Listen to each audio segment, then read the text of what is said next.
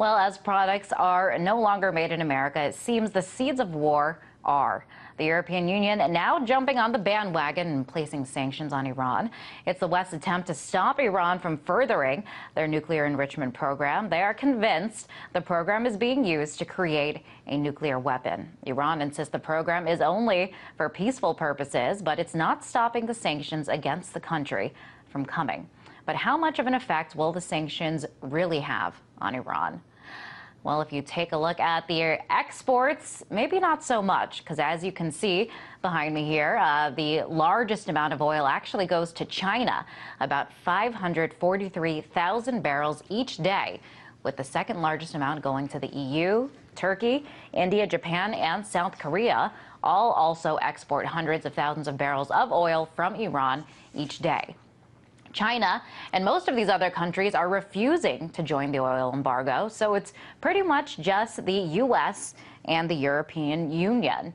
And as you can see here, the Europeans make up just 20% of the Iranian exports. So what purpose would these sanctions really serve?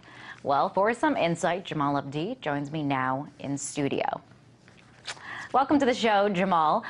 So as we just saw, most of the exports, they don't even come from the European countries. About 80% or so come from other countries which are refusing to hop on board and support an oil embargo. So how much of an effect would these sanctions really have? We'll see what effect they have. Europe is the second largest buyer of Iranian oil, so it's going to have some impact. But the fact of the matter is, there's a set amount of oil that's available. Even though there's a spare capacity that's a little bit more than the amount that Iran puts into the market, if you stop buying from Iran and go to other sellers of oil, there are going to be plenty of other countries who are going to come into Iran to buy oil. That's just how the market goes. You're never really, I don't think, going to be able to cut off Iranian oil completely. I think what the people who support these sanctions, what they've said is that this is going to force Iran to sell its oil at a discounted rate and make less money off of it. So 20%, it would have an effect. I mean, just think about in business terms, if you lose 20% of your profits, yeah, it's going to hurt you. But would it cripple Iran in the way that the West wants to have that effect in order to put pressure on them to listen up and kind of, force them to do what they want to do, which is stop whatever it is that they're doing with their nuclear program? I think that where we're headed, if this is really the goal, is to cripple Iran, then we're either headed into a confrontation with China, which I don't think the U.S. can really afford right now. I don't know that we have a whole lot of leverage that we can take out on China to force its companies to completely stop purchasing Iranian oil.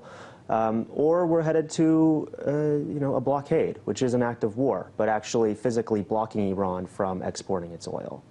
And it's interesting that this blockade, last night during the Republican presidential debate, we saw the frontrunners, Newt Gingrich, Mitt Romney, using their usual tough rhetoric when it comes to war with Iran and supporting going to war with Iran. Ron Paul, though, was singing a different tune. I want to play that clip for you. The question was, would you go to war? And Mitt said he would go to war, but you have to think about the preliminary act that might cause them to want to close the Straits of Hormuz, and that's a blockade. So Paul goes on to argue that blockading Iran is an act of war, an act that would prompt them to respond. So are the sanctions enough going to, is it just the sanctions that will encourage or push Iran into war, or is there more to it? Well, we've constantly seen a ratcheting up of the pressure. I think a little while ago it would have been, nobody would have expected that we would be imposing an embargo on all of Iran's exports. That was not in the cards a year ago. A year ago it was a matter of trying to block Iran from importing refined petroleum. But we've gotten so caught up in this game of whack-a-mole where we're trying to close off every avenue that Iran may possibly have, and they're constantly outsmarting and finding ways out of the sanctions, and then we slap new sanctions. And we've sort of lost sight of what is this exercise all about? What are we actually trying to achieve here? Nobody really knows what that is. Is it to topple the government? Is it to convince the government to come to the table for talks? There isn't a clear policy directive there. And in response that Iran has threatened to take was to close this critical waterway, the Strait of Hormuz. Ron Paul last night also went on to say that Iran, they really don't want to close that waterway because it's not really going to help them just as much as it's not going to help the other countries that use this waterway. Yeah, Iran depends on the Strait of Hormuz in order to ship out its oil.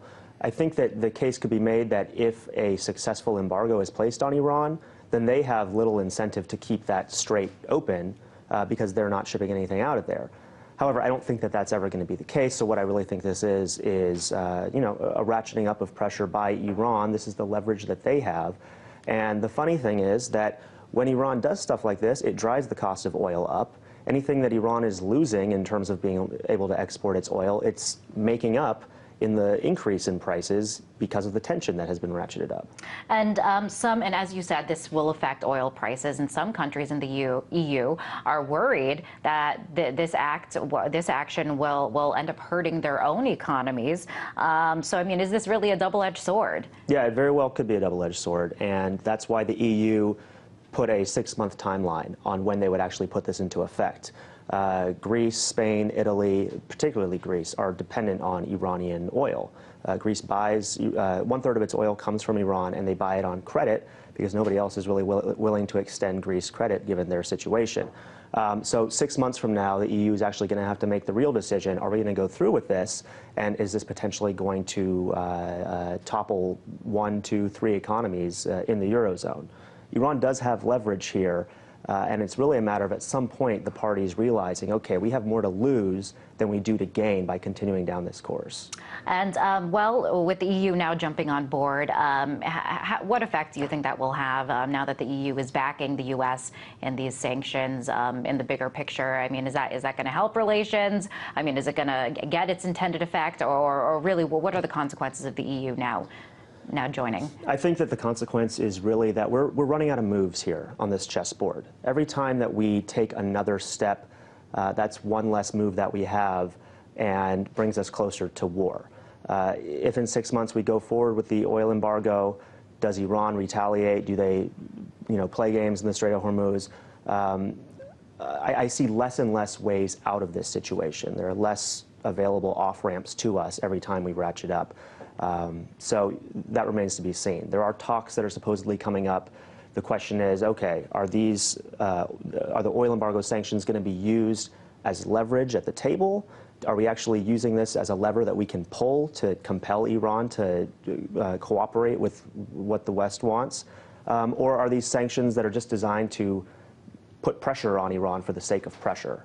And really quickly, is this another sign that diplomacy is not an option and not on the table, and that war seems to be the only thing that is left on the table? I mean, it's not off the table yet, but it's going to take some bold initiatives by both sides, and they're really going to have to get their houses in order to pursue real diplomacy. Jamal, thank you so much for weighing in. As always, pleasure to have you here. That was Policy Director for the National Iranian American Council, Jamal Abdi.